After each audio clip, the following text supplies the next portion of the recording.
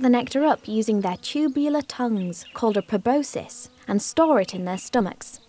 Bees have special enzymes in their stomachs that can turn the nectar into watery honey. The bees put the watery honey into a cell of the honeycomb. Honeycomb is made out of a waxy substance the bees make, called beeswax. The bees turn the watery honey into thick honey by fanning it with their wings. This evaporates the water from the honey and makes it thick and golden. When the honey is thick enough, the bees cover the honeycomb cell with a cap to keep it safe. It takes an amazing 5,000 worker bees to gather enough nectar to make just one small jar of honey. That's a lot of flying, collecting, and honey making. Beekeepers take a small amount of honeycomb from each hive.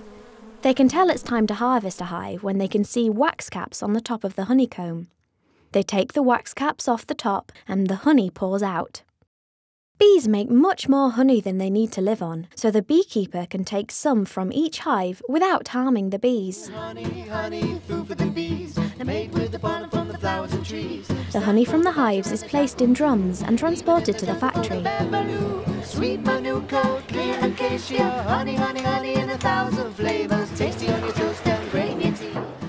Then it is cleaned and filtered, taking out anything you wouldn't want to eat. The warm, filtered honey is stored in large vats. The honeymakers regularly check the temperature to make sure it's correct. When the production line is ready, the honey is put into containers and labelled. This factory fills around 1 million jars a week. Finally, the jars are put into boxes and then packed into lorries, ready to take to your local store. Next time you have honey on your toast, don't forget to think of all the thousands